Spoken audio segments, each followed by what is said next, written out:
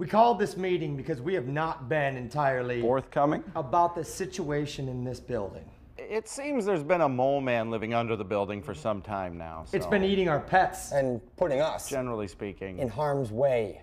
Well, someone should warn Mrs. Habershackle. The mole man ate Mrs. Habershackle earlier this evening. Questions? Oh, you guys are an inspiration. As you know, I run a home business out of my apartment. A brothel is more like it. It's not a brothel. Okay, a brothel is many prostitutes. Anyway. Easy bright lights that keep going on and off. If I can't do what I do, then how are you gonna get paid? On and off! So I would like 2 ceiling fans mounted horizontally. And on and off at all hours! What do you think is happening to everyone's pets?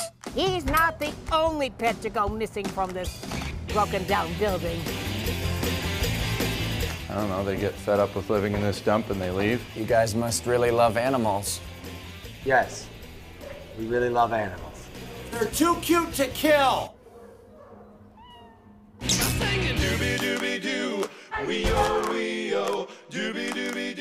Now, we guesstimate that the distance from the furnace to the bedrock level below is somewhere in the neighborhood of 8 to like 35 feet. Are you guys high?